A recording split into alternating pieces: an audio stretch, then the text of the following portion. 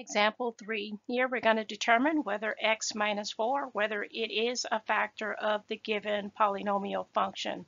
So recall, it would be a factor if the number you plug in, you get a 0 out. So first, let's find out what number we're going to plug in. To do that, when it's given in linear factor form, to find the value, simply solve for x.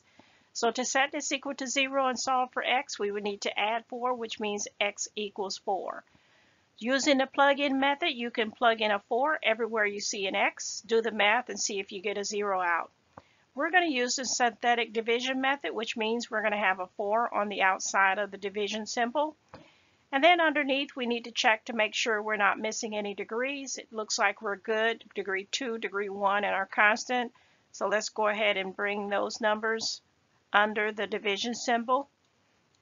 And we're going to start the process by bringing down the first term. Multiply that 4 with 4 to get 16. Bring down 18.